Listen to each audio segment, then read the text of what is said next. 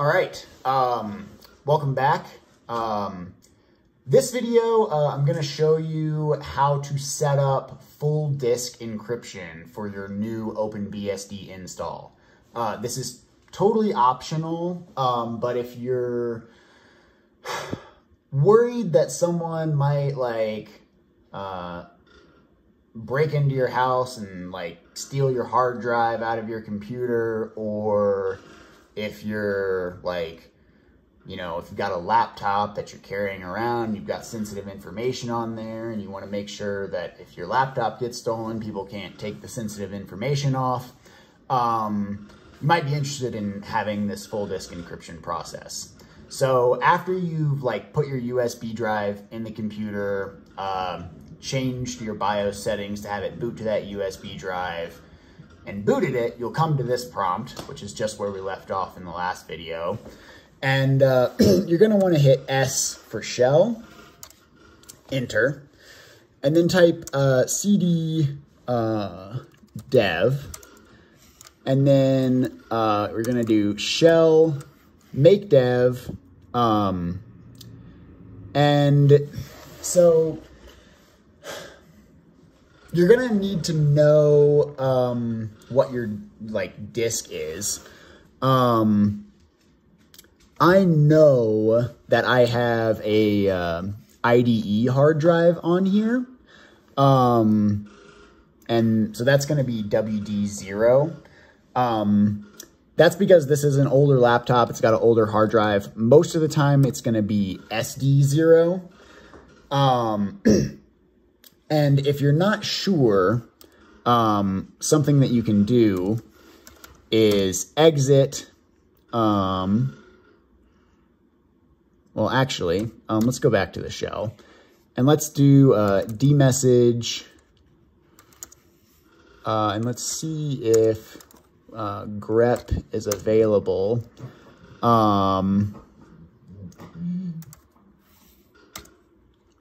Yeah, so you can see I've got WD0 is one of the drives, and that's this Fujitsu with a bunch of sectors. That's probably your main drive if it's got a bunch of sectors. We can do the same thing with SD, and you'll see that I've got SD. It's a SanDisk. Sorry, my dog is in the background just rolling around on her back, making a bunch of noise like a big cutie. And so anyway, yeah. You can see this is the SanDisk Cruiser Glide removable. So that's not going to be the one that we want. So, yeah, what we'll do is shell make dev. Oh, yeah, first we've got a cd/dev. And then we'll do shell make dev WD0. And after we've done that, so this process is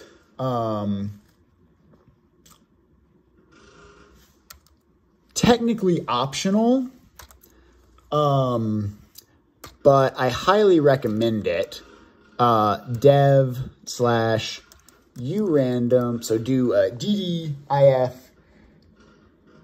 equals /dev/urandom, and then of equals /dev/wd0, or sorry, rwd0c. Yeah.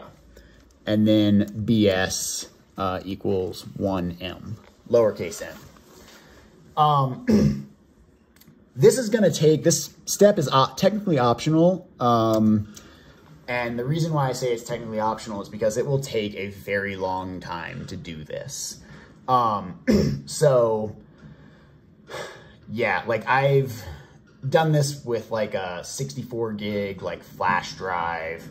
I've done this with a 16 gig flash drive, and I can't remember which one, but I think the USB drive that I did it to was the 16 gig one, and I think it took 45 minutes maybe. maybe an hour and a half. I think the 64 gig one took like maybe 3 hours. I'm not totally sure. I'm not gonna let this run the entire time, but if you want to do this, just enter that command. It'll take a long time. And then like come back after a while and check on it. Like, you know, it might take you kind of the whole day, but you only have to do that once. So like, you know, if you're really concerned about encryption, or security, I would do that. Just let it run. The reason that we do this, what this does essentially is, if you don't do this, everything that gets written to the disk will be encrypted still. But if you don't do this step, somebody who gets access to your disk will be able to tell how much of the disk you're using and like which sort of sectors have been encrypted, which might be like, that might give them enough information in certain scenarios for them to figure something out. So yeah, I wouldn't skip this step if you're interested in security, but I'm not going to let it run for the entire time. We'll hit Control-C to end that. And you can see, so it's done almost 3,000 records. So a record in this case is 1 megabyte. So that's almost 3 gigabytes. And it took about a little over 2 minutes, right? So this is like almost a 300 gig hard drive. So if you extrapolate that out, if it takes approximately 2 minutes to do approximately 3 gigs, it's probably going to take approximately 200 minutes to do 300 gigs. So that would be like a little over 3 hours. So not gonna do that on this video. We'll just skip to the next step, which is to do I hit caps lock accidentally. fdisk, and I can't spell, fdisk -iy, and then wd0. So that's just gonna write your standard MBR to the disk. And then we're gonna do disk label -e, capital E, and then WD0. Obviously use SD0 if you've got an SD drive. That's what that whole, dmessage pipe fgrep WD and SD situation was. Most of you will probably have SD0. So then we're just going to do A space A. That's going to add an A partition. You can just hit enter for the standard offset and then hit star to use the entire disk. And then instead of using the 4.2 BSD type file system, we're going to type RAID here. And then we're going to write, and then we're going to quit. And it says no label changes because we wrote them before we quit. And now we'll just create the encrypted drive. So we'll do bio ctl -c capital C to make it an encrypted RAID drive. The place that we're going to do that on is WD0A. Obviously replace that with SD0A if you had an SD drive as your main disk. And then soft RAID 0. It's always soft RAID 0 at the end. And it's going to ask you for your passphrase. This is what protects your drive and makes it, you need this password essentially every time you boot up to access the drive.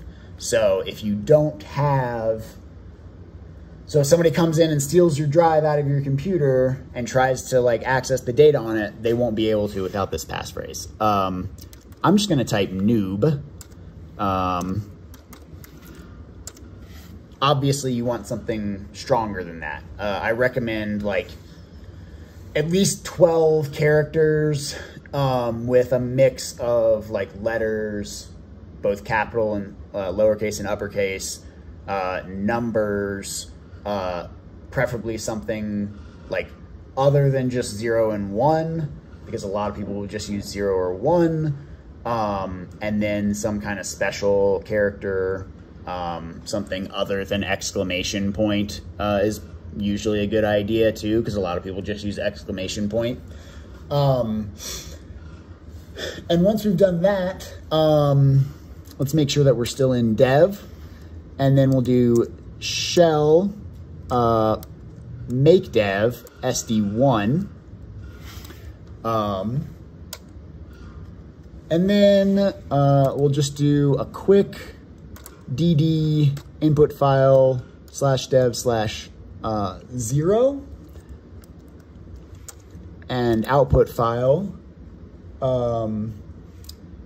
equal to /dev/rsd1c. So whatever popped up here, right? Whether it's SD1 or SD2 or whatever, you're gonna do R, SD, that version, and then the letter C, and then BS, 1 lowercase m, and count equal to 1. And that'll only take a second. And then you're done. We've done our, set up our disk to be encrypted. So now you can exit and it'll take you back to the main installer prompt, and you can skip to the video on the actual, you can go to the actual install video after this. That's it for this one. Leave a like if you liked this video and want to see more. Leave a dislike if you didn't like this video. And if you have any questions, concerns, criticisms, leave a comment to let me know about that. And if you want to get notified when I make new videos, hit subscribe. But that's it for this one. Thanks. Peace.